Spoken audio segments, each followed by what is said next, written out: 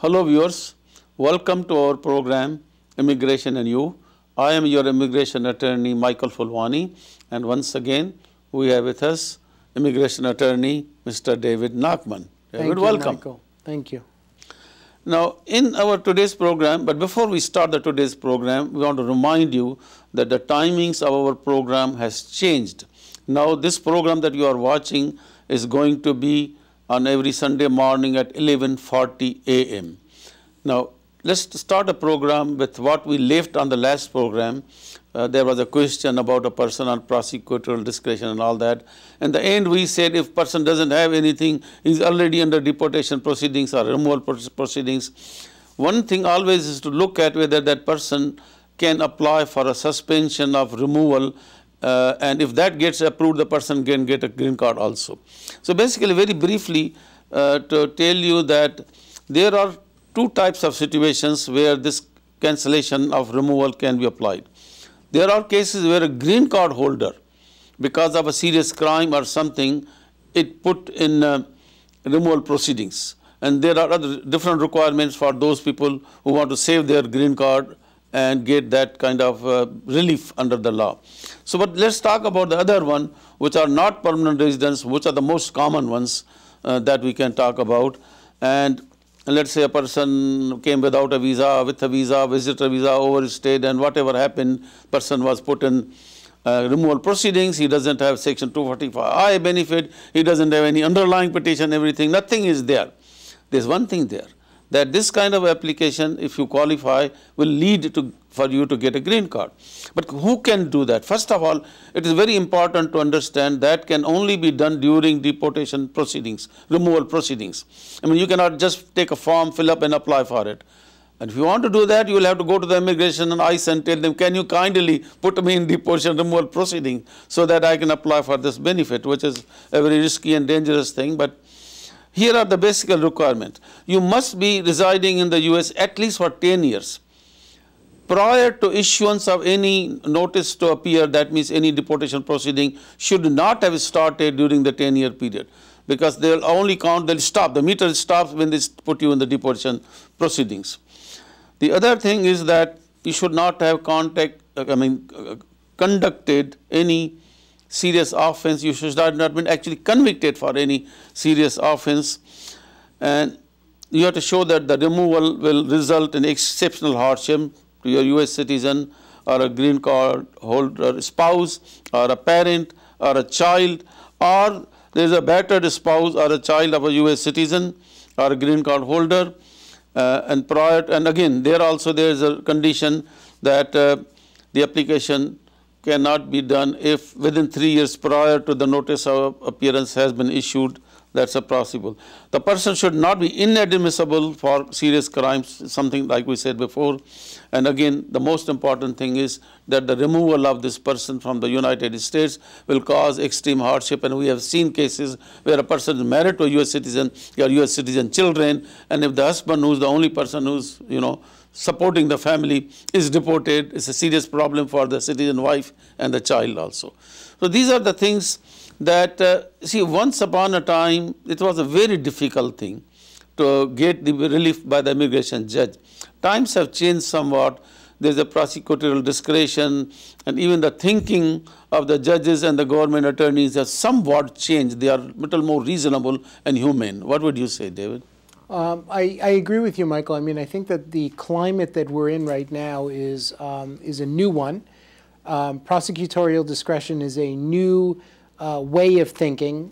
We also know that while many people tout prosecutorial discretion as an end-all be-all, we also know that not every single officer out there knows what it is. It's going to take a little bit of education to help them to understand and apply the prosecutorial discretion tenets. What you said about cancellation of removal is very interesting. I think that what I'd like to just throw in on the cancellation of removal issue is that we found it very, very difficult to get a person who's not in proceedings into proceedings. It's not like you can pick up the telephone and call ICE and get the person into proceedings. So just that in and of itself is a difficult procedure. So it's not insurmountable. There may be creative ways to do it, but it's not easy to do. And then once you've put someone into a proceeding, if they're not already in a proceeding, of course, then of course there's a 50-50 chance that they could end up being removed as opposed to being granted the affirmative relief of cancellation that you've asked for. So we don't recommend cancellation necessarily as a way to get a result of relief, but it is definitely an affirmative defense if you're in a proceeding. See, if you're there, as I say in Hindi, give it a shot. As I say in Hindi, marta kya nahi karta. Means the person is going to die anyway. He's already in the deportation position. What is he going to lose? He's already there. Either he gets deported or he doesn't get deported. Exactly. So there is, of course, and there's no other relief available. That is, in my opinion, the best option. Right. Now, we were talking about this cancellation of removal. A couple of more items that I want to talk about. Who is not eligible? We talk about who can apply. Who is not eligible? A person who entered as a crewman is not eligible. An exchange visitor visa person that is subject to a 2-year foreign residency requirement is not eligible. Anybody who assisted or participated in prosecution of an individual is not eligible. Now, how you apply for the suspension of removal? There's an application form, EOIR 42B. It's 8 pages. A lot of information has to be given in this. And if sometimes even the government attorneys feel sorry for the person or say, okay, either they don't oppose or they oppose not very hardly and say leave up to the judge. And that the judge is easy for the judge to then grant it because the government kind of is taking a somewhat middle position. It's up to you. Government doesn't really object or oppose too much. So one other item besides this is again, people who want to get married, the US citizens, young person who wants to get married in India, always a question, shall I apply for a fiancé visa? Shall I apply for, get married and apply for direct green card processing? And they have some impression that there's a big time difference. I just checked the processing times and I find that the I-130 approval, that is the after marriage a person applies for the green card of the wife or husband, is about 5 months to 6 months. Same thing about a fiancé petition is about 5 months. So there's really not, maybe even a month or two. It makes no sense because first of all the K1 visas, the American consuls in India especially looking not very favorably. And then even if a person gets a K1, he comes here, he has to get married in 90 days, applies for adjustment of status, it may take another 6 months. His green card is delayed by 1 year. He directly comes, even waiting 2 more months. He directly comes as an immigrant, he is stamped on the green card, passport at the port of entry. So he becomes a permanent resident day 1 at the time of landing. And his meter for citizenship starts that day.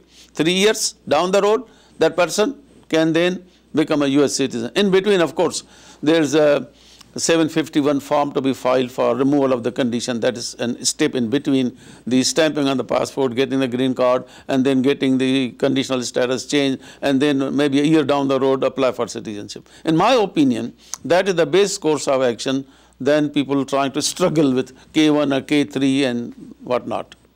Yeah, no, I would agree, Michael, and I think that one of the things that we always get the calls in the office about all the different methodologies for being able to obtain the green card for a person who is either a potential spouse or is the spouse.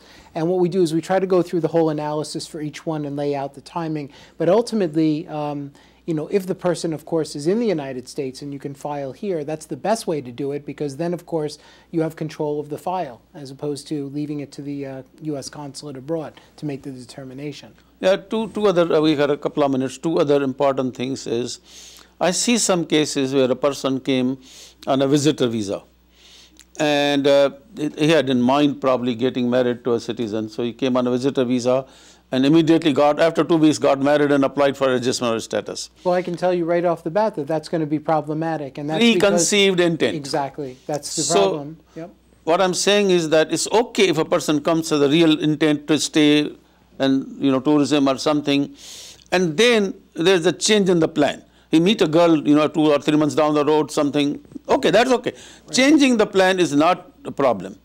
But preconceived intent is a problem. When is that plan allowed to change? I would say within 30 days use something, definitely you have a problem.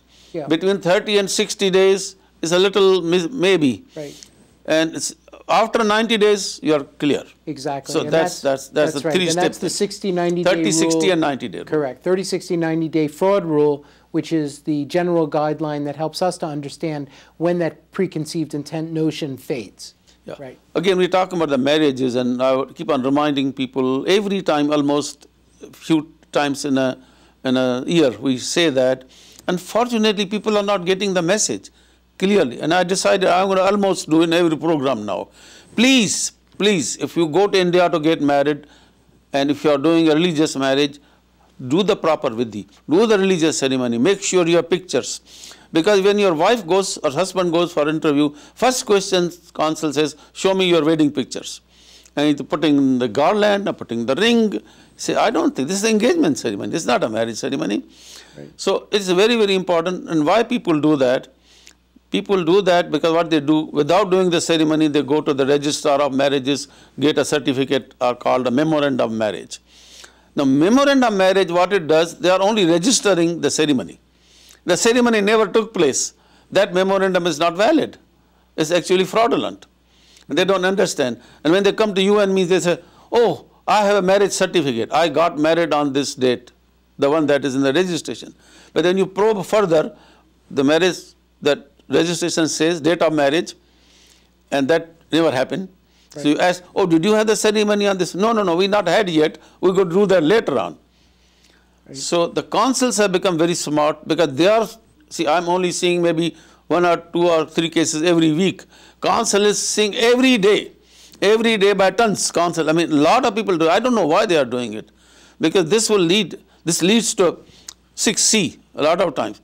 And sometimes the consul, if the interview time the person says the truth, oh, we really never had a ceremony because we thought. So it was a mistaken thing they did. Well, Michael, you have to give the U.S. Department of State a lot of credit, because essentially these are people who are, and when I was at Georgetown University, where it's the largest foreign service school in the country, and the individuals who are studying with me, most of them have gone abroad and they are foreign servants, and they're keenly tuned into cultural nuances. Yes. And this is something that they understand. And they're going to be looking at our clients to make sure that they also are following those cultural nuances. I tell you interesting things. Some of the people think that they don't know these cultural things, and they keep, how would they know? How would he know? How would he know? That's their job. That's their job. Yeah, and because you don't understand that he's interviewing so many people every day, they know everything. Exactly. And there one person who was Hindi-speaking consul, you know, right, just like you. So they were talking to each other something, and the consul was listening. Aha, aha. Then he started speaking Hindi to them. Oh my God, oh my God. So be careful, prepare well, very, very well prepare yourself for any interview that you have before American consulate. I think we are running out of time, and David, thank you very much for coming on the program and continue. Always my pleasure. I know you are going to continue to come every time now that me and David are partners. Will be there every week, and thank you also. Keep watching the program, and you will see that we are going to bring to you the latest and most valuable information every week. So please keep us watching on ITV. Thank you very much, and goodbye.